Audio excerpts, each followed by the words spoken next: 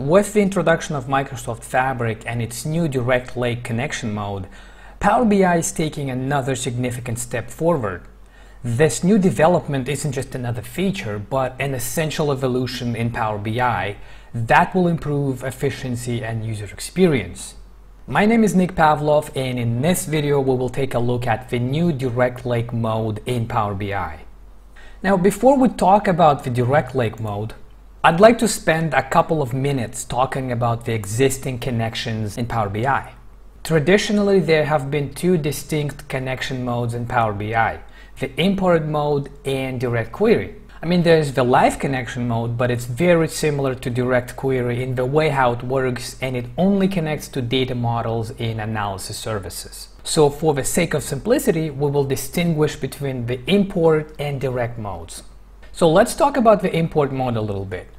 Within the Power BI community, the import mode is synonymous with speed. The import mode pulls data from a source into the Power BI internal memory. And this results in a very quick performance, and you can use a full spectrum of Power BI capabilities, including Power Query transformations and complex DAX. That being said, the import mode comes with a size limitation. For example, if you are not using the premium capacity, your model cannot be more than 1 GB. So the argument here is that the import mode is not really built for large data sets. So that's why when you're working with large data, you would use DirectQuery.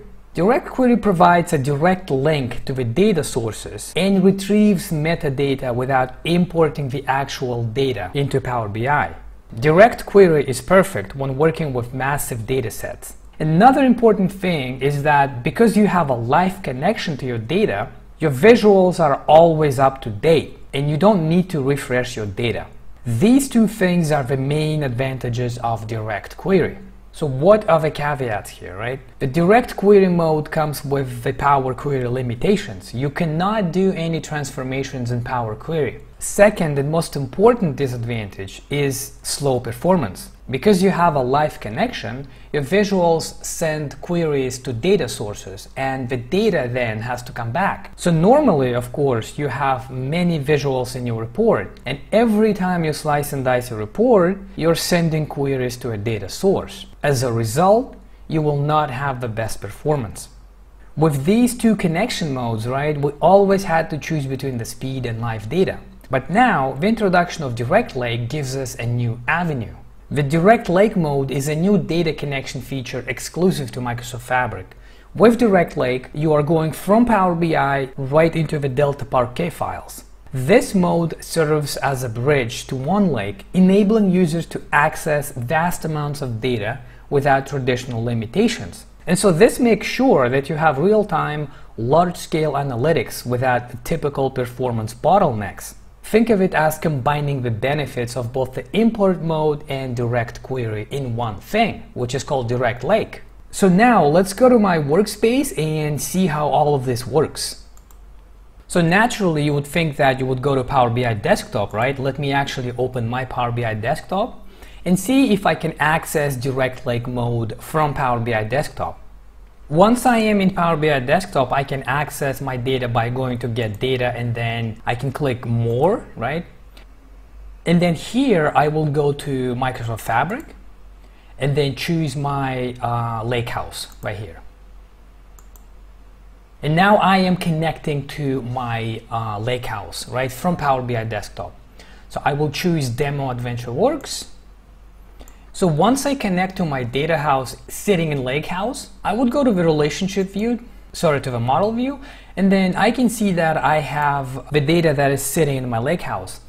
And right away, right, if I click to one of the tables, actually all of my tables, it says that the data source, the connection type is Analysis Services Database. So this is actually a live connection. And here's one of the things that we still don't have in Microsoft Fabric, because this is in the preview mode still, right? So we cannot use the Direct Lake mode from Power BI Desktop. So if you go to your Power BI Desktop and you connect to your Lakehouse, it will not be a Direct Lake connection. It will be a live connection, right? So that's why what you will do, you will go back to your Lakehouse and then you will select one of the lake houses that you want to use. I will be using the demo AdventureWorks. And so once I'm here, what I need to do is I need to create a new Power BI dataset. Here's a tab right here. And this will take me to a screen where I can create a new dataset. So I can give a name to it. So let's call it test dataset 1, for example.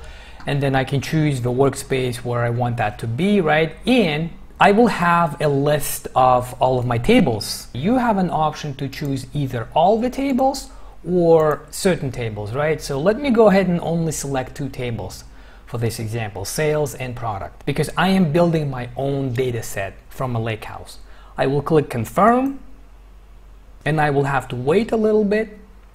And this is going to take me to a Power BI cloud experience, right? The modeling view. So let me close these tabs out. And keep in mind that your changes will be permanent and automatically saved. So this is another disadvantage of using Power BI in the cloud, I thought, because you don't really have a rollback feature, meaning that everything you do will be saved right away. And hopefully Microsoft will fix this feature, because I do not recommend you working with your real, especially mission critical reports in real life, because you can't really do rollback and everything you do will be saved instantly. So that's kind of dangerous. Once I'm here, what I can right away notice, right, is that I have the headers of my tables. They look different. It's not a solid blue line that I have in Power BI Desktop right here. You see it's solid blue line and it says Analysis Services. Now if I go back here and if I hover over the header, it's a dashed blue line. And now I can see that it says the connection is Direct Lake. So this is the Direct Lake connection. So after this, right, I will close this out and then I will click New Report. And this is going to take me to the report builder experience in the cloud. And so this is the Power BI desktop experience in the cloud. And these are the tables that I chose to import. The connection is Direct Lake.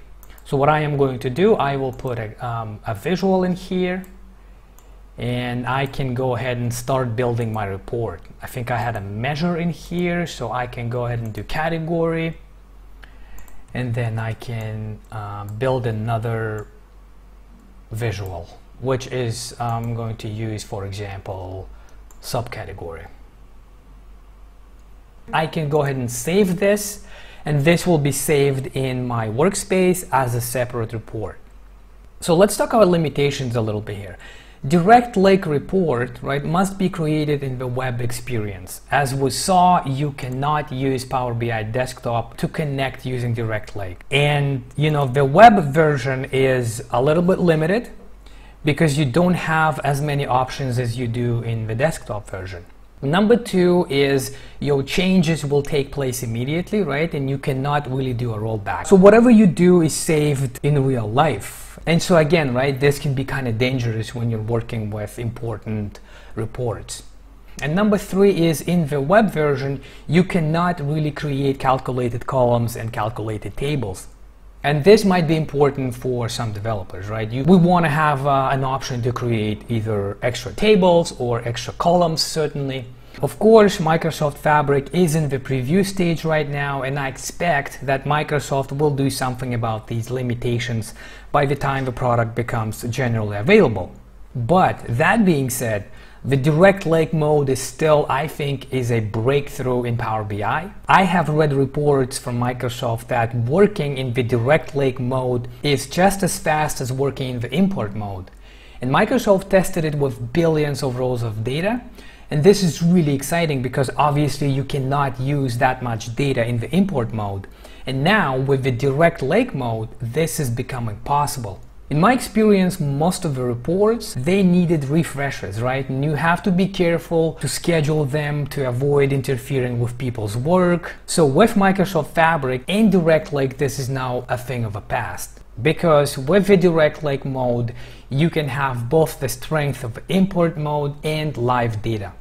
Alright, that's it for today. We had an overview of the Direct Lake mode in Microsoft Fabric and why we think it is going to be a big deal. Thanks for watching, and until next time.